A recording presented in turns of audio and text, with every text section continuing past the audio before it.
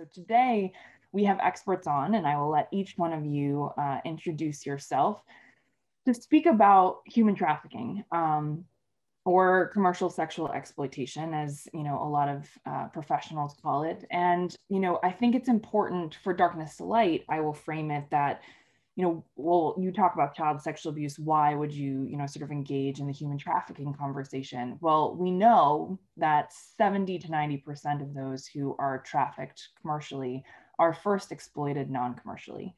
And part of what traffickers prey on is the vulnerability, the lack of boundaries that were established when these individuals were first hurt non-commercially. And so I will jump and introduce our first guest, which is Nicole Epps from World Childhood Foundation. Nicole, I would love for you to talk about your work, World Childhood Foundation, and how you are connected back to this issue of human trafficking. Sure. Hello, everyone. And thank you so much, Darkness to Light, for having myself and the World Childhood Foundation participate.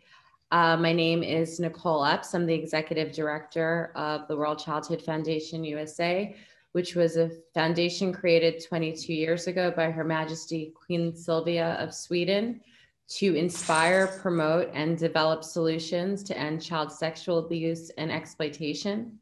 We do that by supporting programs that provide prevention training and direct services to children and their non-offending family members throughout the United States. We have served over 90,000 children and families throughout our history.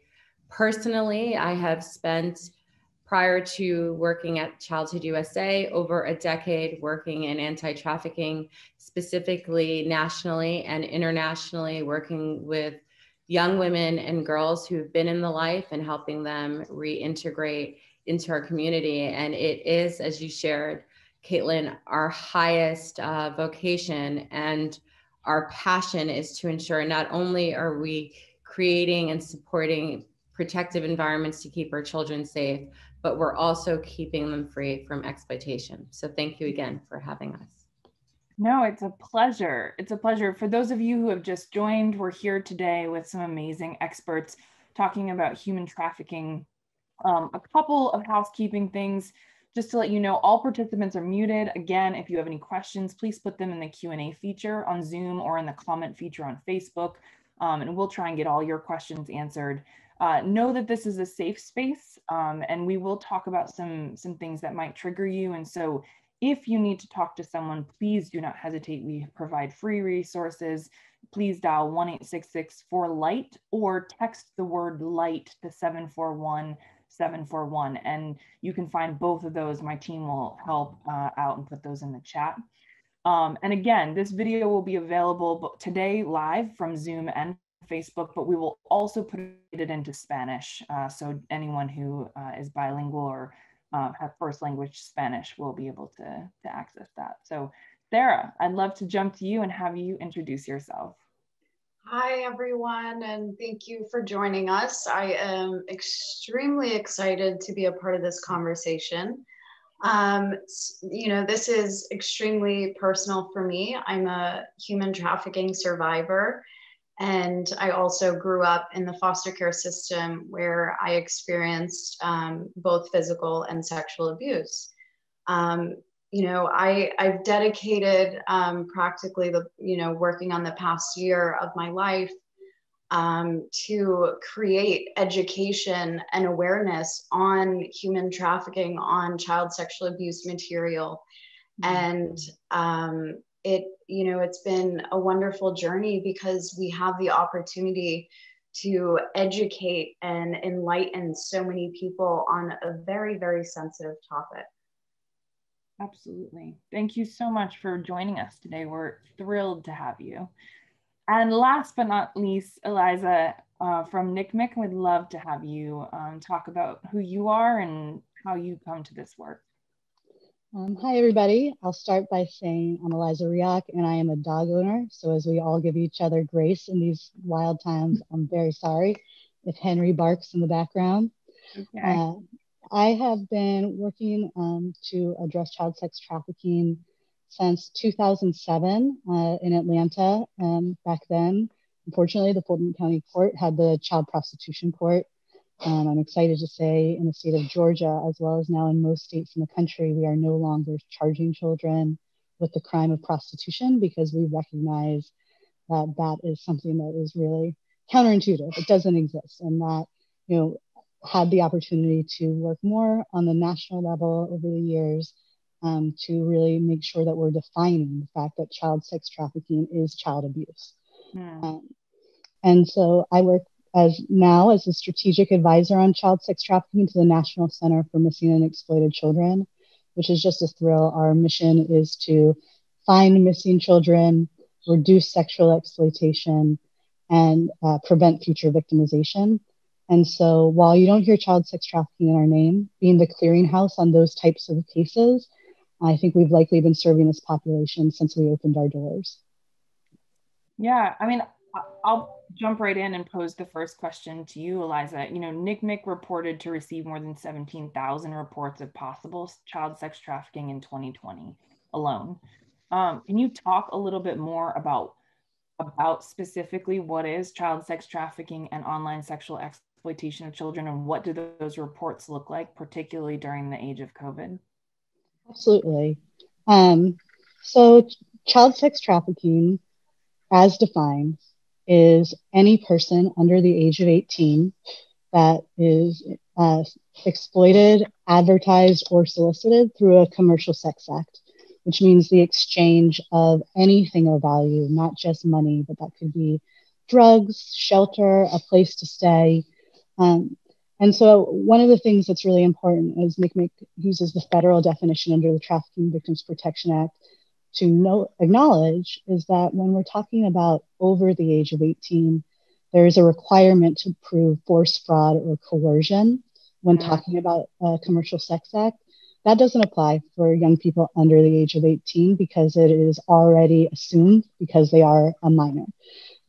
So really important for us as well, because it has great implications to the fact that we don't have to prove a child has a trafficker to be considered a victim of trafficking. And not only is that respectful of a child's to honor whatever kind of traumatic bonding might be happening or victimhood that they're experiencing, to say, that their services and access to support doesn't hinge on disclosing that there was a trafficker involved in their abuse. And so broadly, like you said, we received over 17,000 cases of child sex trafficking last year. And just like so many others, I think it really, our response shifted as we started to name it. And so up until around 2008, NCMEC really worked in silos. We had our exploited children's division and our missing children division. And it wasn't until that time where we saw the rise of online exploitation of children on websites like Craigslist or Backpage that all of a sudden we were getting tips on our cyber tip lines that were directly related to children in our missing child caseload. And what we also, well, there's Henry. I promise you'd hear him. Hi, Henry. But that, what we also realized is that we needed to think through our response a little differently. Whereas when we talked about cases previously, when you're talking about finding imagery of a child being abused online or a child who's been abducted, the term rescue applies. But in these cases, we're talking about children who may not necessarily be considering themselves victims or asking for help. And so our response looks a lot different. That we say it's not necessarily rescue, but thinking through more that idea, especially as we are recognizing child abuse and mandates to report child sex trafficking, and more importantly, in foster care, children missing from care, both to law enforcement and to NCMEC. So in 2007, when I was doing this work in Atlanta, not only was there no requirement to report a child missing from state care, it was actually policy that if that child had been expanded, had run away, basically, that we would close their case after 2.5 weeks, which meant if that hadn't been reported to NCMEC, literally nobody was looking for that child except for somebody who wanted to exploit them. So I think, when framing this issue too, and broadly when we're talking about missing and exploited children, also trying to reframe that conversation of when a child runs away, that is not a label, it's a behavior. And often it's an indicator of something else that might be going on. If the child's running away multiple times or for long periods of time, we should be thinking that that child is either running from something or being lured to something. Mm-hmm. So that frames the issue a little bit more broadly.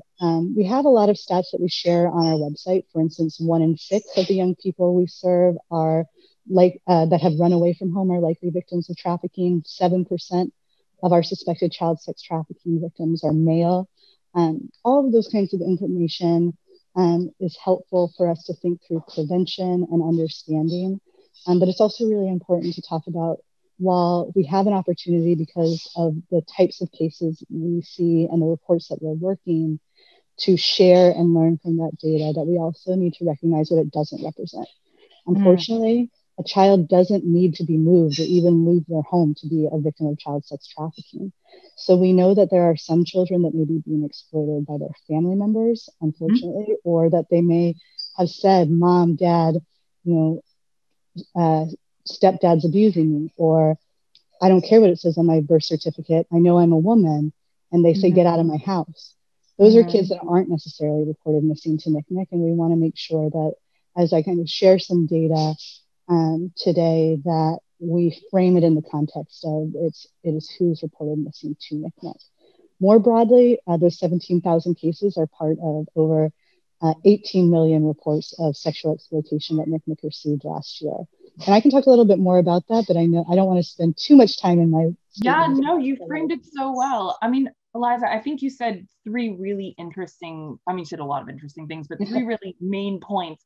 One is that, as we grow and learn as a society, we need to continue to look at the structures and the policies that we have as institutions to make sure that we do not have policies that actually unintentionally hurt those who are currently being trafficked.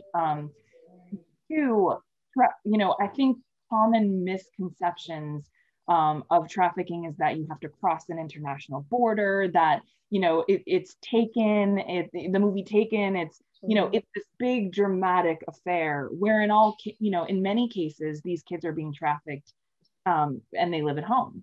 And so we need to sort of unpack what some of those stereotypes are around trafficking.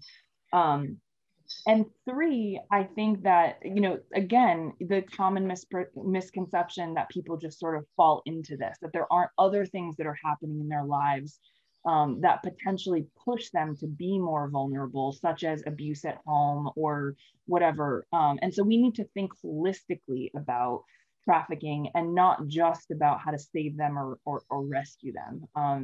We don't want to get to that point. We want to prevent it from ever happening. So, based on that misconception, Sarah, I want to ask you, obviously you've had your personal experience, and what do you think, as you've started to do this advocacy work, what are some of the common misconceptions that you have conversations about with people, with online sexual exploitation and trafficking for parents? Like what do parents constantly ask you and you're like, no, that's not it?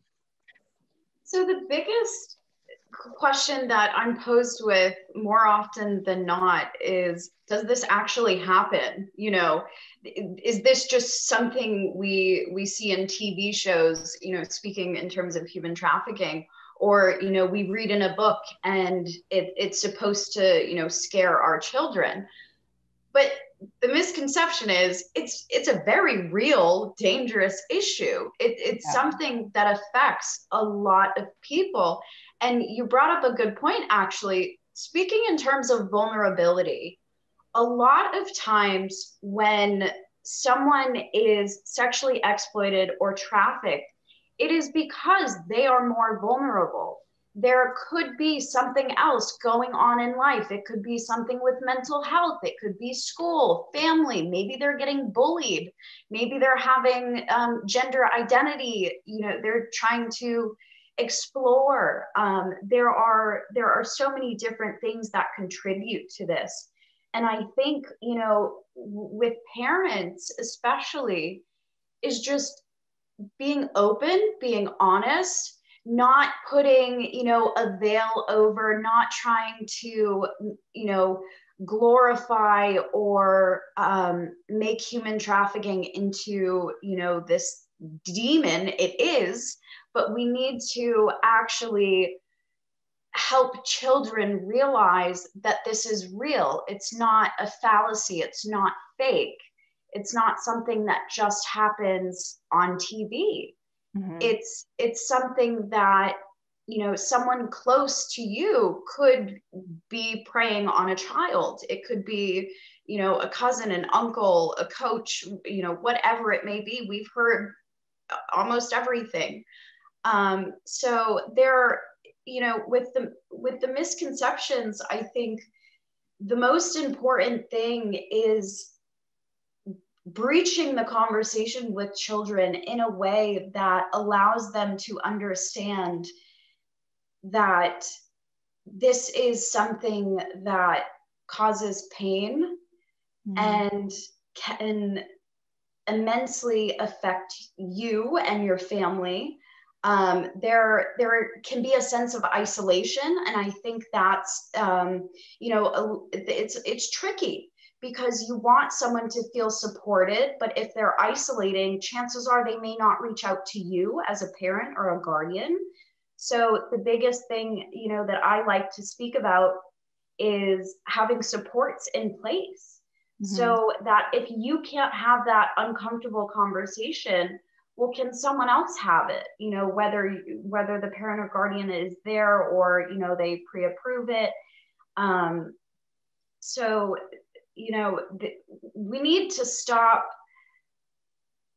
lying to children and saying that, this can't happen, because it does. It's a very real issue. And later on, I'll go in to talk about a little bit more of my story, but I was groomed online for, years before I was taken. So it's, with the misconceptions, I think it's really about being truthful and honest and not putting a shield over things. Yeah, I mean, you make a number of good points. I think that child-focused and adult-focused education is critical. We need to be educating all age groups, and organizations that do, that work need to be collaborating in order to help what we would call a safe adult, right? So it might not be a parent or a caregiver. It might be someone else in their life that they consider safe. And we don't say trusted for a very specific reason, because a lot of times kids trust the people who end up hurting them and exploiting them.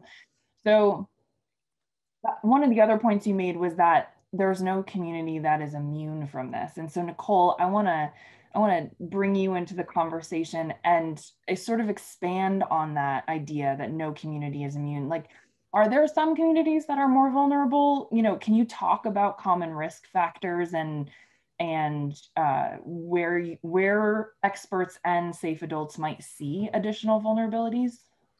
Sure. So, I think that is one of the hardest questions that we're asked professionally and personally. On some days, I really want to share and say, look in the mirror, look at your family, look at the children in your family. They are vulnerable. Our children are all vulnerable. I think that there are some risk factors that can increase or heighten the risk. And those risk factors are illuminating the marginalization that we have within our community. And that marginalization can come from income inequality, insecure housing, unstable family lives. And this affects all of us. And, one of the things when we're having this conversation, I think it's really important to acknowledge that choices are made, and they're not made because people are trying to make poor choices or bad decisions. Sometimes we're making the best decisions we can when we're in a difficult place. And so that's this conversation we have when we talk about child sexual abuse, or we're talking about exploitation. We make decisions based on our family of origin, our family of creation, And all of these choices are part of, you know, the socio-ecological model of the different contexts and the different identities we have in different spaces that we all have to navigate. I think what's also really important to add in the conversation as we talk about having responsible adults and having conversations, which are so important, but also the role of youth in these conversations. While I think we can all agree that the youth in our lives, they are not responsible for the choices that they make. I would never want to be judged on choices I myself made in my teen life. I think my mom is on this, so she'll probably share that with you as well. But what I would like to say, it's something that I have kept with me for years. When I started working in this space, I was part of a girls group counseling, and they were survivors who just left the life. And so they were thinking about new plans. And one of the girls said, you know, when I was about 7 or 8, I shared with my best friend that I was being sexually abused at home. And my best friend at the time said to me, don't worry, this happens to everyone. That has stuck with me for many, many years, because I've always thought to myself, what would the trajectory of life have been if at that moment her friend had tools or maybe the education to know to find an adult to speak to not normalize this behavior? And I think so much of this conversation, whether we're talking about abuse or exploitation, and I would make the argument that exploitation is abuse, and it is constant and unrelenting abuse and re-triggering assault and violence.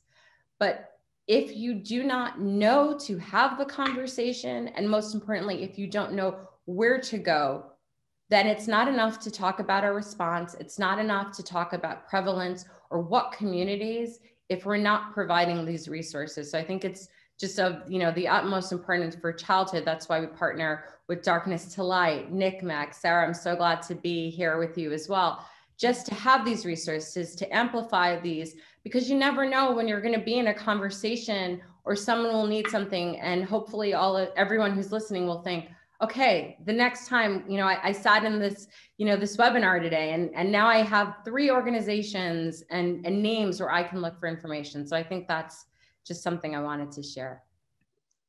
That's beautiful, Nicole. And again, I want to remind everybody on the call, we do have free resources if anything that's talked about today is in fact triggering. So you can call 1-866-4-LIGHT. And you can also text the word light to 741-741. And those are free resources. You'll be connected with counselors. I know sometimes there's a little wait on the hotline, so don't give up. But those resources are available for you today. And you will receive an email with all of the information from World Childhood, from NCMEC, from Darkness to Light on additional resources to be able to continue the education and also hopefully to find help if you in fact are being abused or trafficked. Sarah, I want to go back to you for a second. You know, one of the things that Nicole talked about a little bit was the grooming process and sort of how that that experience comes to pass. I mean, so many times we hear stories about those who are non-commercially or commercially sexually exploited where you didn't realize the grooming was even happening, right? And so this again goes back to child-focused education and what Nicole was mentioning. It doesn't matter whether it's in person or online. Can you share with us a little bit about your own personal experience and how the grooming sort of shaped what happened to you? Of course. So I had no idea what grooming was. I experienced being groomed for a matter of years. And you know, it started off extremely innocent. It was a friend request through, you know, Facebook. And at that time, I, you know, was a young teenager. So having friends, you know, was important to me. So I would add people I've never met. And, you know, that was normal to me. That was okay.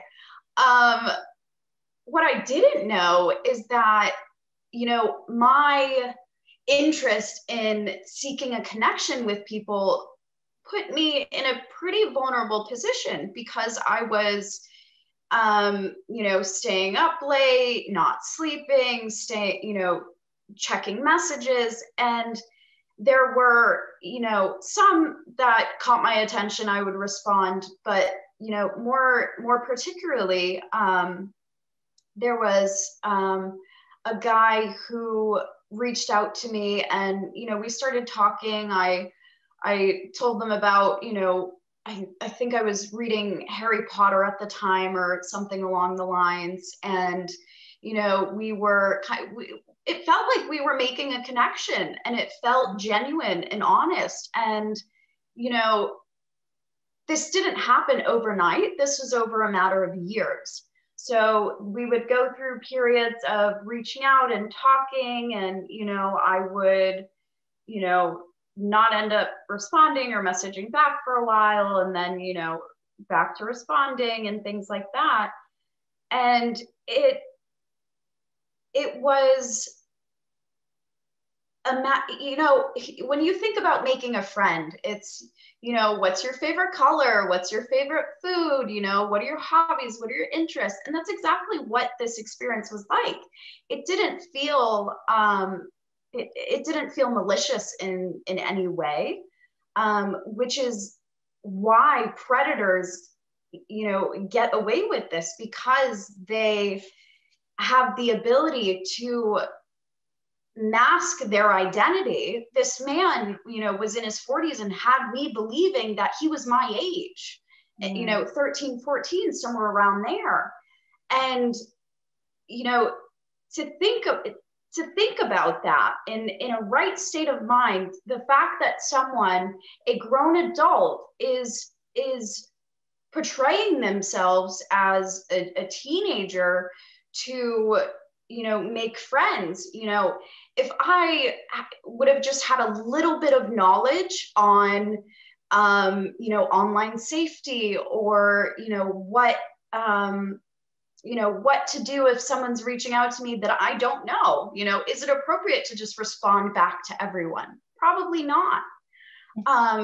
So, the grooming process for me, it was a long, long process. And it was, he was there for the end game, and the end game was to traffic me from Boston at gunpoint to New York City, where I was held and sexually trafficked. And that experience, that grooming process, it didn't stop when I met him in person. It actually kept going, because the more comfortable I got, I would pull back here and there, and then it would be, coming back in and coercing me, and just, just having the overall environment be calmer. Sorry. What you're describing sounds like, when we think about domestic violence, that sort of cyclical, back and forth of a traumatic situation, an apology, recovery, so there are very similar patterns, it sounds like, that you felt with your abuser, the same way that maybe a married couple might experience in terms of a domestic violence situation. Nicole, looks like you want to join. I just, it's Sarah, so thank you so much for sharing. And when you were speaking, it was the same thought, and it's something that we think a lot about in this work, is that these are relationships. Statistically, it's not always, a gorilla pimp or someone steals you when you go with your best friend to Paris and you're in an apartment and taken, right? The reality is that you're forming a relationship. Many of the girls that I worked with, they did not identify as being exploited. They were very proud of the fact that they were supporting their stable or their family, that they had sister wives in the life, and that this was their family obligation. And so when we're also talking about grooming, we also have to talk about the loss of stability and the need to belong, because we all want to belong. We all want to have a family. And so in the beginning, there's something beautiful. And let's think about this developmentally if we're talking about teenagers, right? You want to feel beautiful. You want someone to see the things that are so interesting. If you have a bad day in school or at home, here's one person who's really listening to you and they get you. And so I think part of the conversation we have when we're talking about prevention needs to also be a discussion about healthy relationships. What do healthy relationships look like? Sarah, is a healthy relationship, should we be having conversations at 2 a.m., right? When we discover, it's at any age, like at 16, what does a 40-year-old want to talk to a 16-year-old about? Is there anything that they really should have in common? And so I think it's so important that our education includes language that's not shaming and it's not judgmental, but is also providing concrete examples of what healthy relationship looks like, what healthy conversations look like, so that when you're in that situation, and I would argue whether you're online or offline, there are moments where you can say, wait a second, we've had a discussion. This isn't what a normal conversation or a healthy conversation looks like. So I just wanted to add that. Yeah, Eliza, I want to bring you back into the conversation and talk specifically about online, because, sort of building off of Sarah's personal experience, clearly social media plays a role in this, right? I mean, there are chat functions in most games that kids play. TikTok is clearly, a revolution, particularly during quarantine. What are you seeing at NCMEC? What's some of the advice that you're giving parents and caregivers, in order to allow kids to explore this online world, but explore it in a safe, contained manner? Thanks so much for that question. And I feel like, just in preparing for this conversation, not surprisingly, I heard a lot of those important messages already about honesty and real conversations about what to expect, and having a safe place to talk about that. So proactively being willing to address the fact that there are predators online. And I think, I'm going to jump into a little bit more of the geeky data stuff because NCMEC has it. I love it. But I want to reinforce, one, that I use the term victim often when I'm speaking because it reflects the nature of a crime and the fact that a criminal committed a crime against a child. But that we know that people who experience trafficking are surviving this and that it doesn't define who they are by any means. But also I think, on that predator point, when we talk about prevention, and it's something that I've always appreciated so much about Darkness to Light and other groups, is the fact that we're saying, we want to equip and empower young people to be able to protect themselves. But when we talk about prevention, we also need to say, exploiting, what are we raising kids or as humans or society to think we have the right to exploit another human being? It shouldn't be the onus on that child. And what I can tell you is, while, like, as was kind of shared in general, especially on the typical cases reported to NCMEC, if there is a trafficker involved, that is somebody that is already known to the child. But we are seeing a shift, especially, and you mentioned this earlier in your question, recently we've seen some very alarming trends as it relates to data in the time of COVID. So we looked at, basically we pulled numbers comparing 2019 and 2020 from January 1st to September 30th to kind of see what do the numbers look like. And not only did we see a comparison of and let me make sure I'm telling you the right numbers, over 11.2 million reports in that first 9 months through our cyber tip line in 2019 to in 2020, over 18 million reports of online exploitation, and that could be child sex trafficking, online enticement, sharing of unsolicited content, leading to means, and most importantly, just like we're no longer saying child pornography or child prostitution, we'll say child sexual abuse materials, meaning formerly child pornography.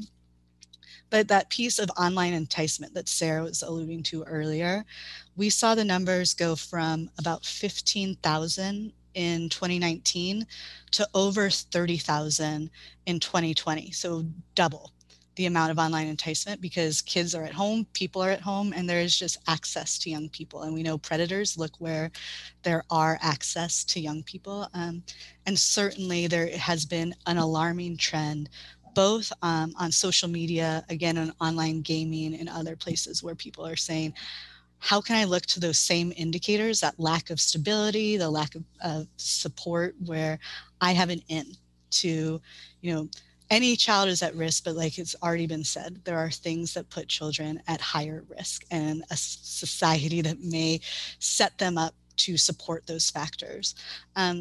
So I did also want to say, as I talk about those numbers and what the data means, that something that we're trying to change the narrative on with NCMEC as well is when we see numbers like that, we know that this crime is expanding, right? Like it is getting bigger, but we're here trying to combat it. And I think we're trying to really debunk the idea that once an image is shared, you can never get it back.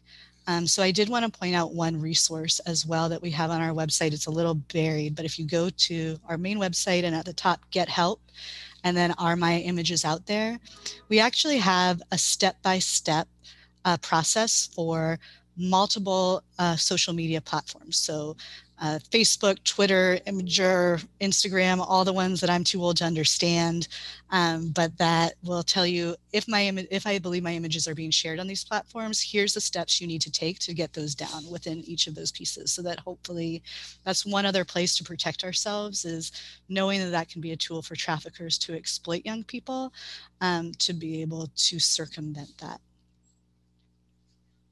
That's very helpful. I mean, I think, I'd love for all of you to sort of talk about, what do parents need to know? I think, Eliza, you bring up really good points. Talking to your kids who are starting to date, and, what does it mean to take photos of yourself and send it to the person that you're interested in? Where do those photos go? How, thinking that through, because I think initially, Sarah, as you were talking about that rush of feeling seen and interesting, and someone values who you are, can be confused with safety. And so how should parents talk to their kids and educate them on what it means to have that mobile phone in their hand? Nicole, you want to jump on that? Oh, sure. I didn't know if it was Sarah first. Well, number one, I think it's just very honest for us all to acknowledge that the world that our children are growing up in is very different than the world we grew up in, or at least the world I grew up in. And so when we're talking about sort of exploitation or sharing of nudes with romantic partners, what may be shocking and horrifying to us may also be part now, and this is not a judgment, good or bad, of where we are. What we at Childhood like to share is that while the digital world has no borders, your parenting should be, in some respects, the same in real life as it is online. You ask your children, where are they going? Hopefully. You ask your children, who are their friends? Mm-hmm. Those are the same questions we need to ask online. Who are you speaking to? Can I see that?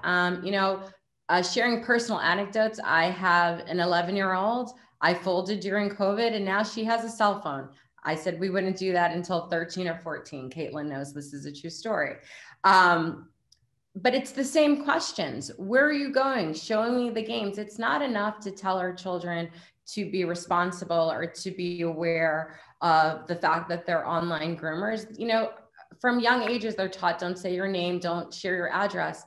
But we also need to acknowledge that our groomers are getting smarter as well. And so they are transforming their behavior so that they are saying things like, yes, I am your age.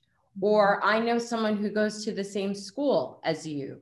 Or I know that you probably don't feel comfortable meeting me privately. Let's meet in this public space. So their actions are changing with our work. So we as parents, as adults, we have a responsibility to be that safety net. And being that safety net is first knowing where your children are, asking those questions, but most importantly, I would say, reacting responsibly to disclosures. Mm-hmm. We need to create environments where our children feel safe to share when they've done things that they're not proud of. They feel safe that they will be listened to, they will not be judged, because I would argue that it is the fear of judgment, the fear of being shamed or being in trouble that leads our children further down a rabbit hole that leads to greater unhappiness because they're so scared to get in trouble. So I think one of the things that we share in childhood is that always be honest with your children. Say, we all make mistakes. Be okay to make mistakes. Model that behavior, and then model the fact that I love you. I will always care for you. And it is my job to protect you, even when you do something you might not be proud of. But I need you to have me in the conversation because ultimately my job is to keep you safe. I think that's a good first step. Such a great point. I've also heard, children say that they have not disclosed because they have heard their parents say that they would kill someone if they ever hurt their child. And the reality is children don't want to put the people that they love at risk. And so if they disclose and they think that you are going to hurt them and go to jail, not only are they going to continue to be abused, but then they've lost the parent that is their safe or caregiver that is their safe adult. So as adults, we need to choose our words wisely and allow our children to feel safe no matter what happens. Sarah, you are nodding your head vigorously. And so I just want to go to you and say, I think people probably feel really nervous if someone discloses. What are the things that we should be saying to survivors of trafficking or exploitation? So the biggest and the hardest step is telling someone. When I sent sexually explicit images to this man on a social media platform, it was impulsive, and I instantly regretted it. But as someone brought up earlier, once you send an image, it's out there. There's no taking it back. Mm-hmm. And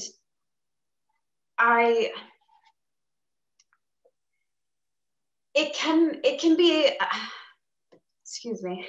Okay. Did we lose you?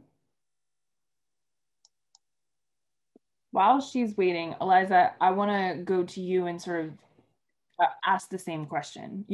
I'm sure there are lots of parents who call in, or even when they're calling in on the tip line, sort of asking, what do I do? Like, I suspect it and I'm not sure, how do I behave? So what do you train your people who talk on the tip line to say? Yeah, I mean, if we're talking about a parent responding to this kind of behavior, very much, I think Nicole hit the nail on the head of really reframing those conversations to be the what, not why. So, create a place where already your child feels safe to say, this happened, like Sarah was talking about, like, I made this mistake and now I need your help. And so, similarly with child sex trafficking, what made you want to leave to go see this person?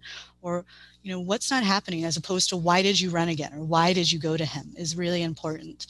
But I also think for reporting broadly, I mean, one of the biggest things I can say is there's a lot of reasons that I think we talk ourselves out of making reports or information, especially young people.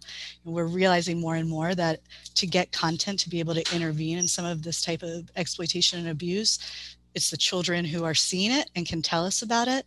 And so we want to let them know, like, don't talk yourself out of reporting it, because what if you're right? And so, and similarly though, I think it's really important, especially in this time of kind of viral conspiracy theories, as well as really intentioned efforts to help, that you also think along the lines of report it, don't share it. We've definitely been seeing, unfortunately, with that increase of cyber tips, et cetera, has to do with, oh, we heard this child's being exploited, can you believe this video, et cetera, and that person thinks they're helping, but inadvertently maybe re-exploiting that young person by sharing abusive content. Even if it doesn't fit the term of child pornography, we want to respect kids' privacy. And similarly, report information, but if you're unclear, like, I think what you've heard already is you don't have to come up with a conspiracy to try to intervene in child sex trafficking. Once you understand it, you can look to your own community. NCMEC has received reports of child sex trafficking in every state in the US, in suburban, tribal, urban land.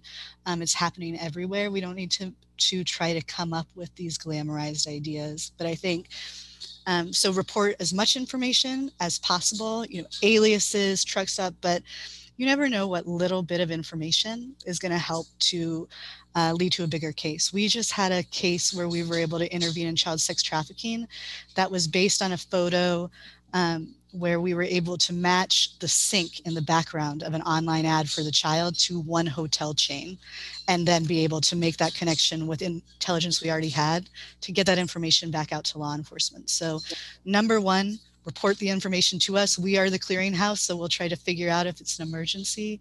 Yeah. And then number two, again, create an environment where your child feels safe talking to you about it and reporting that information. And I think, when we see this glamorization and misinformation, those are teachable moments to talk to our kids about those misconceptions and why they have a role in combating exploitation.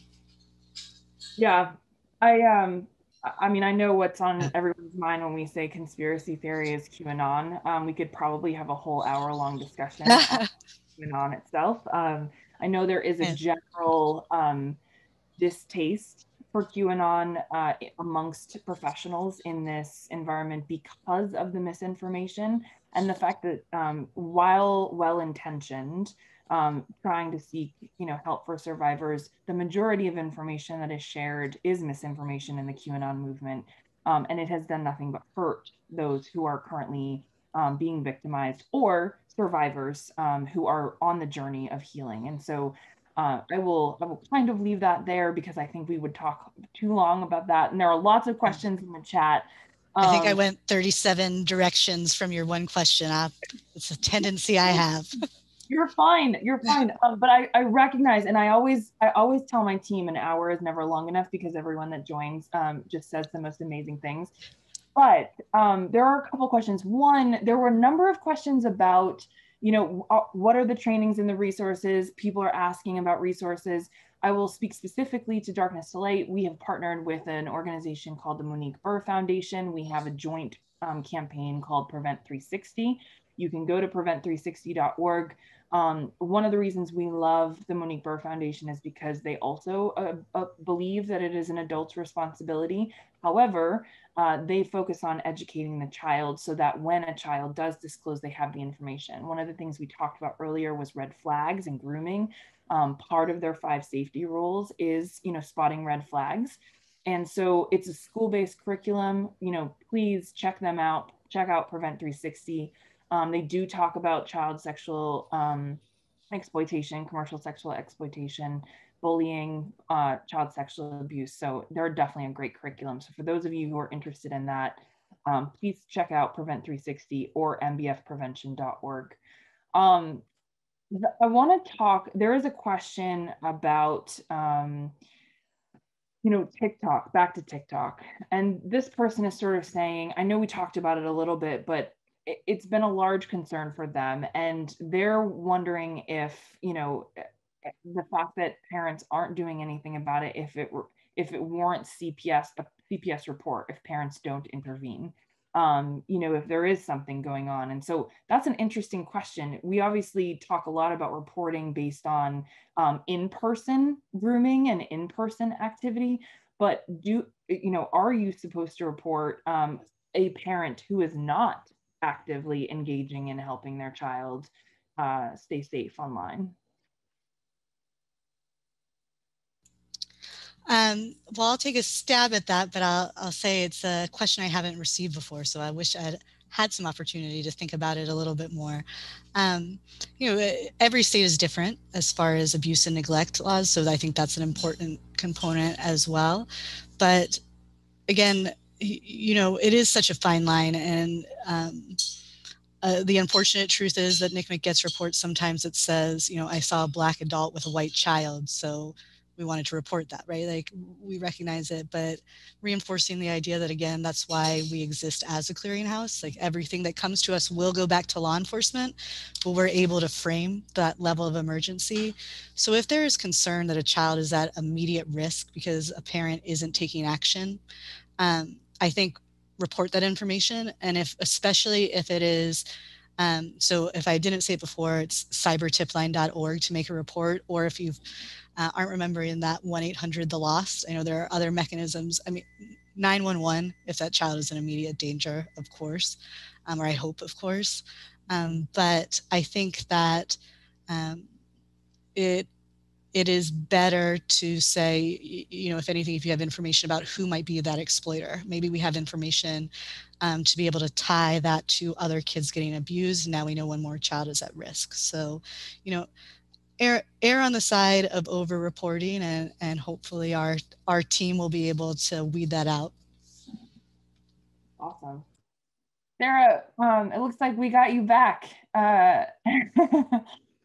There is a question for you from the audience. Karen wants to know if you could help share what helped you get out of your situation. Was it an organization, a person? Like, how did you transition out of, you know, the trafficking experience? Oh, you're on mute. It was a process. So one thing, at the time, I did not register that I was being humanly trafficked. It was not something that, you know, was even a thought in my head. So honestly, I had to go through a huge wave of emotions to be able to get to the point where I took this feeling of, you know, shame and guilt and fear. And I had to make the decision that to not feel like this anymore. I couldn't. It was suffocating. And I can't tell you how many times I tried to reach out to people and I deleted every message. But there was one moment, all it took was one moment. And I sent that message, and 8 or 9 hours later, someone drove from Boston to New York City and came and rescued me. I didn't leave my house for 6 months when I came home. I refused. I was terrified. I was terrified that if I stepped outside, I would see one of my traffickers. And I still battle with that to this day. You know, a survivor is always a survivor. You wake up every day a survivor. And every day you make the choice to better yourself, to educate people. And that's why I speak out. I speak out because my story has power. I took my power back, and now I have the ability to help other people. And that's the greatest gift. Mm-hmm. Yeah, I mean, it's incredible that you use your platform the way that you do. It's definitely, it takes a lot of courage and a lot of grit.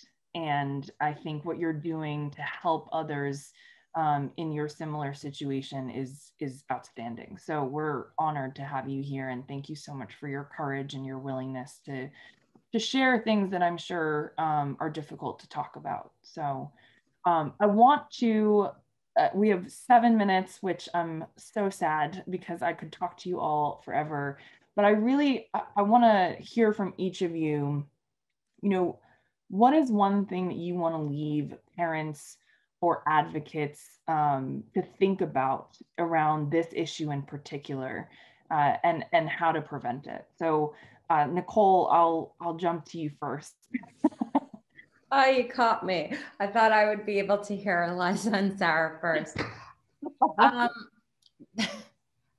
I would say simply have the conversation, whatever space you're in, have the conversation as parents, have the conversation as children, have the conversations in your workplace.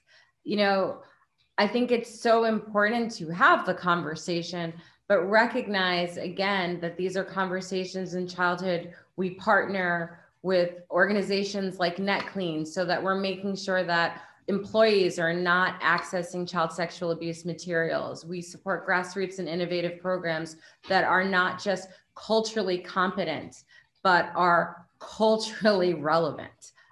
So just have the conversation and never stop talking, because it's just, it lives in silence, because we have an advocacy platform where we say eyes wide open, and it's important for us to not only open our eyes, talk about it, and then do something about it.